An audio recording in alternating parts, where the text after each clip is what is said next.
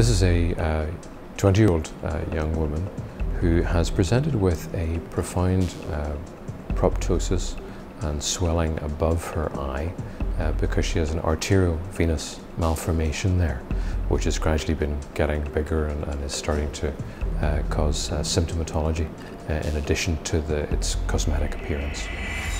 Today what she's having done is she's having Onyx embolization of this arterial venous malformation, and whilst it's hoped that the very large portion of this will be able to be embolized today, there very often can be small remnants of the AV malformation still there at the end of the procedure. We go back to wishing to examine this young girl neurologically, particularly her vision at a very early stage at the end of the procedure. For this particular case, I chose an LMA Supreme, not least because the patient's case may be of indeterminate duration.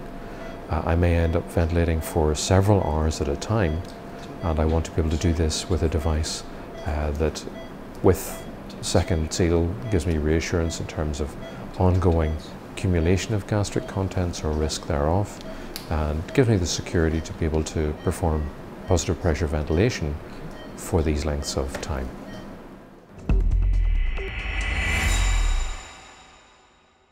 With a device like the LMA Supreme, I can have the confidence that after this procedure, which took in the region of 4.5 hours to perform, I can happily, with safety and security, perform positive pressure ventilation through an LMA Supreme for the duration of a case like this.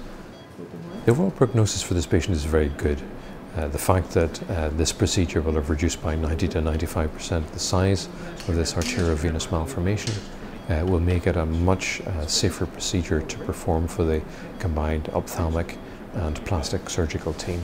So her risk of significant hemorrhage will very dramatically have been reduced by this procedure.